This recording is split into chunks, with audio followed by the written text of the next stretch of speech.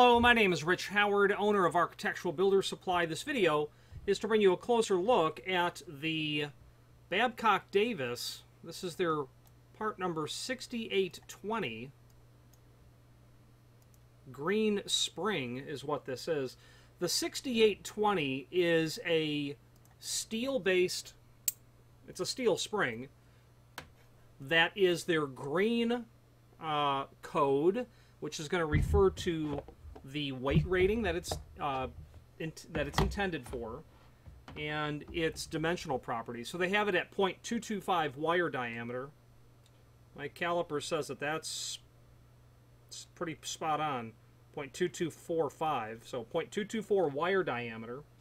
It's going to have, and this video will really serve as visual and dimensional evidence of the item.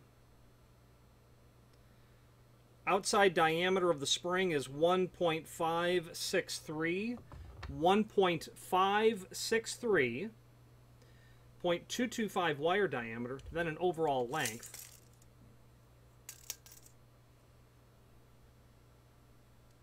About 9 1/16 overall length. It's going to be coated green for visual identification, and that translates to a 90-pound unit.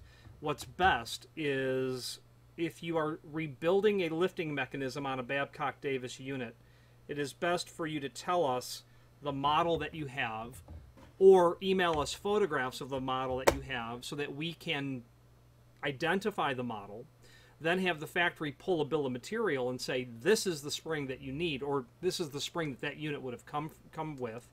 Unless you can visually identify it, dimensionally match it, don't engage in guesswork. Send us the information, and if there's a serial number or identification on the sidewall, send that to us as well. The more information, the better. But this is what the green 90-pound spring looks like for their steel-based units. They also have this in a coated version if you're doing a non-ferrous application like an aluminum hatch. And of course, you can purchase the entire unit, the entire lifting mechanism as a standalone unit.